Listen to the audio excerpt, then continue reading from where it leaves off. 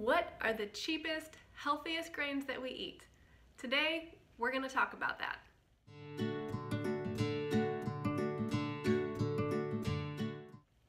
Hey, I'm Steph from Cheapskate Cook, and welcome to my kitchen.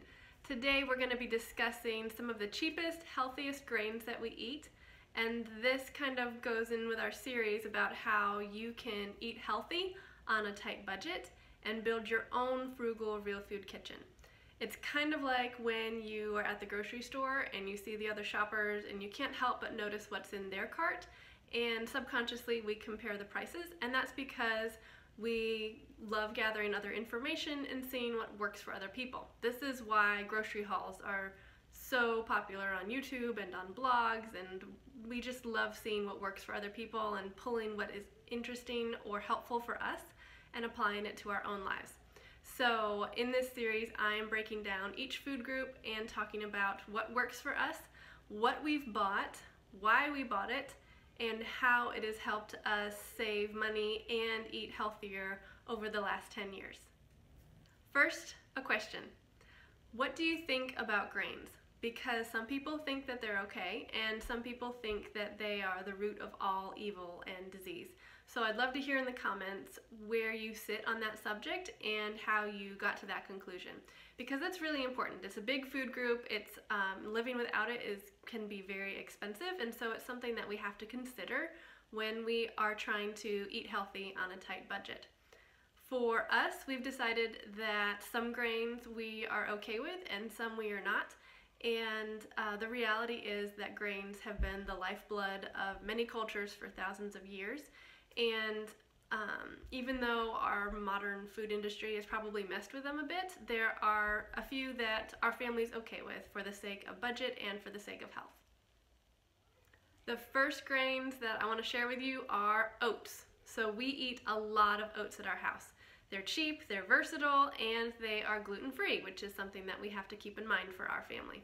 Because we feed a small army, or at least a group of kids who eat like a small army, we have had to transition from buying individual canisters to buying them in bulk. And that's just because we realized that because we eat them so regularly, we can buy them in bulk and we're not gonna be wasting anything. And that is the cheapest way that we can buy oats per pound. So we find a local co-op or some kind of group that's going in and buying 50 or 25-pound bags of oats, and we will either buy one straight up just for us and store it, or we will split it with somebody so that we're only needing to eat 10 pounds or 20 pounds depending on how big the bags are. If we can't find them in bulk, then we buy them from Aldi or Costco or Walmart, because those are the best prices we've been able to find in our area. We use oats in oatmeal, surprise, surprise, and we use it in baked oatmeal, which I have a simple allergy-free recipe on my site, and I will grind them up in my food processor or my blender in order to make oat flour, because oat flour can be really expensive, but if you just grind up your oats at home, then it's as cheap as oats. And that's just a really great way that we've been able to do some gluten-free baking or some just regular real food baking while saving some money. The next grain that we eat regularly is rice. So rice is cheap, it's eaten all over the world, it's been eaten for thousands of years, so it can be pretty clean, and it is easy to find in bulk, easier than anything else to find in bulk. So if we are eating it regularly, which we are, then we go ahead and try to buy it in bulk, or we buy it from like Walmart or something. And we try to get non-GMO or organic varieties because we eat so much of it. Sometimes this isn't always possible, but it's one of our goals. We use it obviously just over soup or over chili or over stews or something like that. But one of our favorite ways to eat rice is a simple yellow Mediterranean rice. So you just take white or brown rice and you add a few seasonings and you have a really flavorful side dish or something that you can use under curry or something like that. The recipe for that is on my site, and I'll try to leave a link below, but that's just one of the ways that we have learned to appreciate rice more, because we aren't naturally in love with rice. You know, like we'd rather eat rolls or something like normal Americans. So that leads us right into flour or wheat or whatever you want to call it. So we have done this a couple of different ways over the years. We have a grain mill, so you can actually buy the wheat berries, which look like kind of like rice or something like that, and grind the flour fresh in your own kitchen. So we have a grain mill thing that does that for us. We don't have a source for getting the wheat berries anymore because ours dried up, so we are currently just buying flour. And that we just try to get, you know, like a whole wheat flour from Walmart or something like that, someplace where we can buy a non-GMO kind. And then we also use unbleached flour for sourdough starter because our starter just tends to work better if we have just a white unbleached flour. So I think there are lots of opinions when it comes to wheat, and like I said, we err on the side of gluten-free-ish, heavy on the ish part. But in general, we just try to stick to whole grains, and we try to learn how to properly prepare them, and that's why we have the sourdough, that kind of thing. There are lots of opinions in this area, but basically we just try to find the best price with what we have now, and we have a rule, okay? So the reason why I mentioned flour as opposed to bread or crackers or something like that is because we try to make a lot of the stuff that is derived from flour, okay? So we try to make our own bread, not all the time, but for the most part. We try to make muffins, we try to make rolls, we try to make just a lot of things. We don't make crackers because we're not crazy. I have made crackers before, but that's a lot of work, you know? So we just have this rule, and the reason why we have that rule is because it encourages us to eat healthier, and it encourages us to think twice about whether we want to have this particular food. Because if we know that we want, I don't know, we want spaghetti with bread or something like that, then we know we're gonna have to bake the bread, and maybe it's just not worth it because it's a lot of work, and so we'll have spaghetti with a salad or something. So in that way, it kind of helps us eat healthier. We just try to set up some rules to help encourage us to make healthier choices in our day-to-day lives. The next grain I want to talk about is beans and legumes because we eat a lot of these. We have also learned how to make beans from scratch. So we just buy the dry beans and we toss them in the slow cooker or the Instant Pot, or sometimes on the stove top. It just depends on what season of life we're in. Sometimes some methods are easier than others. We've also bought them canned before because we're normal people.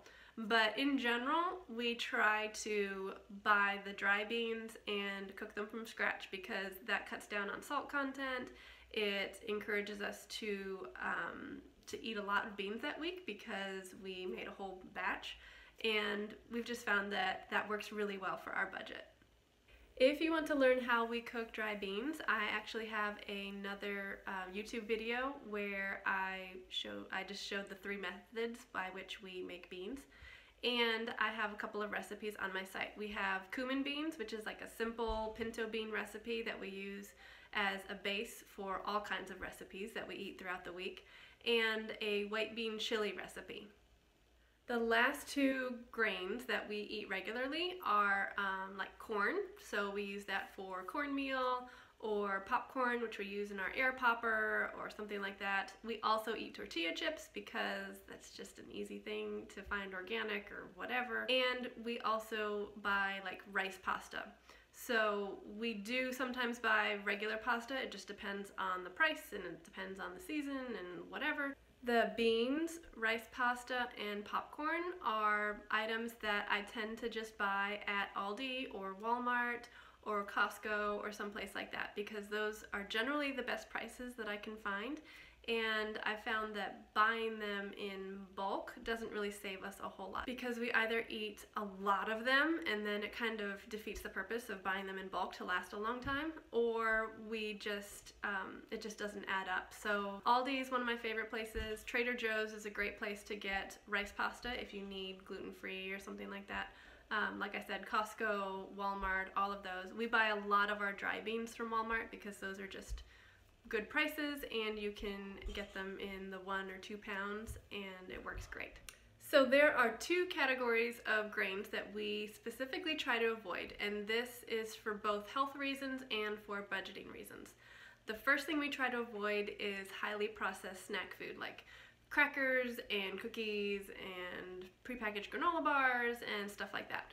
And that's because either they are conventional, and so they're loaded with a lot of ingredients and a lot of sugar and stuff that we are generally trying to avoid, or they are very expensive because prepackaged healthy food can be very expensive. Now, this is a guideline, not a rule. So depending on the needs that we have that month, then we might try to, scrounge up some extra money and buy some really good granola bars or something like that. Or we just keep some crackers on hand for guests because we know that sometimes our food is weird and we don't want our guests to be weirded out. It's all about balance, and it's about finding ways that real food can fit into your real life and just finding what works for you in the season that you're in. So the second category that we try to avoid is specialty grains like wild rice or farro or barley or something like that. And that's just because I've found that they tend to be more expensive, and I can usually substitute them for a grain that we already have on hand. So that saves us money. It saves me headaches at the grocery store trying to find specialty ingredients, and it just keeps everything more simple. Grains are a staple in most diets around the world, and so these are the ones that we have found are the cheapest and healthiest and that work for our family. And I hope getting a peek into our kitchen will help you kind of take some of these ideas and apply them to your kitchen, and I hope that this helps you save money. I'm Steph from Cheapskate Cook. Thank you so much for visiting my kitchen, and if you want a list of all of these grains that we try to eat and the ones that we try to avoid, you can go ahead and check the link in the description, and I hope to chat with you again soon.